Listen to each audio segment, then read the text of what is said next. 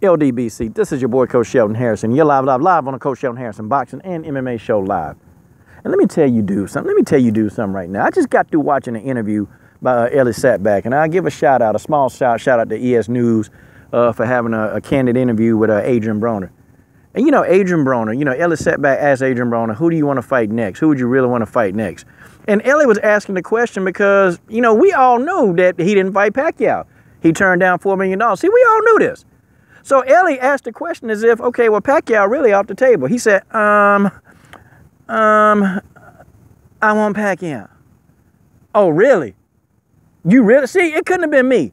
Because I would have straight up, you really want Pacquiao? And I tried not to go in on Adrien Broner, but man, nah, man, this dude, I told y'all something off with this dude. There's something wrong with this dude. Well, I'm a better, sharper puncher than Pacquiao, and let me tell you, anybody can get it. How come Pacquiao couldn't get it? How come? You got 4 million reasons. I mean, people, you know what? Forget it. You know, Negro, you have 4 million reasons to fight Pacquiao, and you turned down the damn fight. Let's get that in right now. You turned down the fight. Okay, $4 million is more than any amount of money you ever got paid, and you said no? You said no? You, in your right mind, said no to $4 million. And I'm not trying to hear this, I'm worth $10 million. Shut up, Adrien Broner. Because you're not worth 10. See, that's the problem with you dudes. You know, I'm going to give y'all an example. I fuss at these kids that I train. I fuss at them all the time. Because they come back to practice, and they don't have the skill sets that we learned the first time. And you know why they don't have those skill sets in there?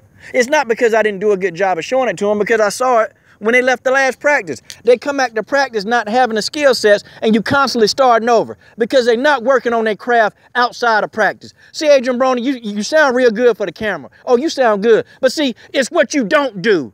It's what you don't do, okay? It's when the cameras are off. What are you doing when the cameras are off?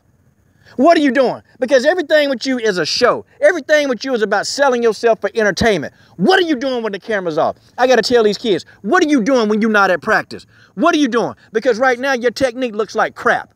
Your technique looks like crap, and I can tell you ain't been working on it. See, that's the problem with this generation. This young generation, they want something for nothing. You want $10 million and you ain't put the work in. You want to prance around here and you want to have that Floyd Mayweather Jr. bravado, but dude, you ain't fought the competition. You ain't been in the ring. You ain't had those wars. You have not been in the ring. And we can even say, dude, you ain't even had the same level of opposition that Pacquiao had. You ain't had that level of opposition. You ain't. And you really think you're going to get $10 million? Hell, Pacquiao might not even get $10 million. What make you think you finna get $10 million? I mean, dude, this is ridiculous. You know, and I tried to not criticize this dude, but every single time, man, you do something stupid. You had a chance to fight Pacquiao, remember? You turned that down. You turned it down, and that's just how that is. You see, man, it pisses me off that this dude got so much talent. This dude got so much freaking talent, and everybody and their mama saying that this dude got talent. But it's like, you know, dude's so dysfunctional, man. He can't even let himself just be real. He can't be real and go hit that gym and really dedicate himself to the darn craft that he say that he love. And that kills me. Oh, I love boxing since I've been gone. What these dudes been doing? What you mean what they've been doing? What you mean? They've been out of trouble. They've been in the ring fighting. I don't know what you've been doing. I bet you Terrence Crawford would have jumped at the chance if he had an opportunity at Manny Pacquiao. Keith Thurman said, hey, give me that money. I'll fight Manny Pacquiao. I mean, it's unbelievable, man, the amount of opportunities that this dude keeps getting, and he squanders everything because he's not disciplined. He's not disciplined. He got the discipline of a freaking piece of a 2x4, and they just sit there. He got the discipline of a damn tree. This dude ain't disciplined. All he got is a mouthpiece. That's it. That's all he got is a mouthpiece. Talking about, yeah, I'll get in there and I can stop Pacquiao.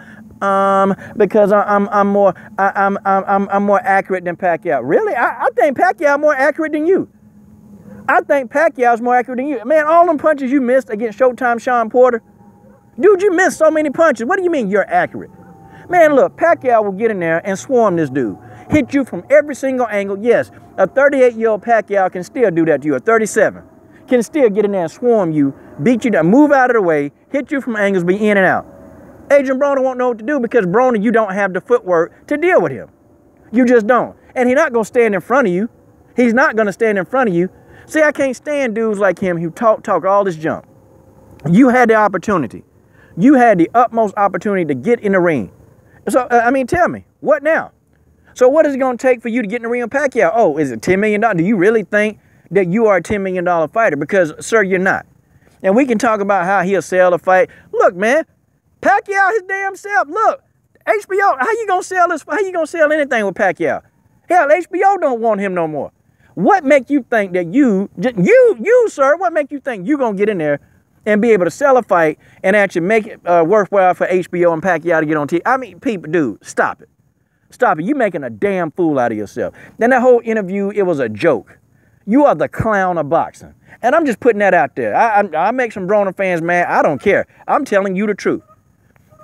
Adrien Broner, if you don't even get in here and do what I'm telling you, dude, your career, dude, you're going to be out of boxing before you know it.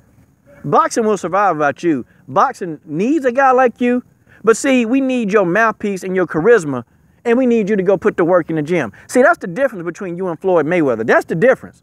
See, you ain't got no work ethic. You're not disciplined. You'll never be disciplined until you get off your high horse and, man, $10 million. No, dude, you ain't earned it. You ain't earned that right. What make you think you're going to beat up? And, dude, the luster fights that you've been in, Marcos Maidana, I mean, beat the hell out of you. Showtime Sean Porter beat the hell out of you. The two high-class caliber fights you've been in, and you couldn't even win them. Emmanuel Transformer Taylor gave you problems. Paulie Malignaggi gave you problems. Are you serious? And people, y'all stop. Don't think I'm hating on them. Don't think. Look, listen. Understand and listen to what I'm saying. This dude is not wrapped too tight. He just not. And then you got Ellie Setback. Start pissing me off. And Ellie just kissing his butt, man, to get this dude going. And I'm thankful Adrien Broner had enough common sense to not fall for it. He said, yeah, you're a great fighter, man. Unlike Conor McGregor. See, Ellie, we know why you still salty. We know why you still salty, because Conor McGregor didn't give you that interview you wanted, and he rolled off. That's why you still salty. So you're going to try to get Adrien Broner to get in there and do your dirty work and talk junk about Conor McGregor. I'll tell you something right now. If it's between Adrien Broner and Conor McGregor is a better fighter. And I know it's two different sports. Conor McGregor is a better fighter. And I'm going to tell you why. Because he's not afraid. He's not afraid. And you look at his resume, and let's just say we're looking at his resume in reference to what's going on. I mean, dude, there's no comparison. I'm sorry. I'm not even a Conor McGregor fan. But at least I can actually recognize real. Real completely recognize real. I'm sorry. And at least Conor McGregor, at least he want to get in the ring with Nate Diaz, the guy that made him tap out. I mean, look, Ronda Rousey ain't even came back yet. She got knocked out, and she ain't even back. Conor McGregor gets tapped out, and he said, I want to fight him again. And he didn't want to fight him at 155, a weight that Conor's probably more comfortable at. He said, look, let's get back in the ring at 170. That's some testicles. But you know the problem with these dumb fighters, they don't have no kahunas. Okay, Errol Spence Jr. probably got some. Vasyl Lomachenko got some. Guillermo Rigondeaux got some. Whether, you idiots will try to come on here and disagree with that. I don't care about y'all. Okay, this is my opinion. This is the coach's video. This ain't your opinion. And if you want to come and try to change my mind, I'm just going to ignore you, okay? And that's just how it is. You're not changing my mind on this. I believe what I believe. Adrien Broner, you know what? And then people, they laugh at this stuff. This dude is dysfunctional. And it baffles me, man. Why nobody ever really call this stuff? Certain channels will call this stuff out. And I hate riding on Adrien. I hate doing that. But I'm telling you, man, you had your chance to fight Pacquiao and you turned it down. You turned it down.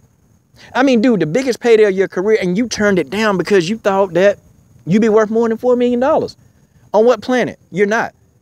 Hell, you better be lucky Bob Arum said $4 million. He could have said $1 million.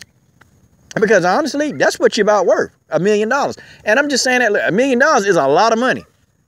It's a lot of money.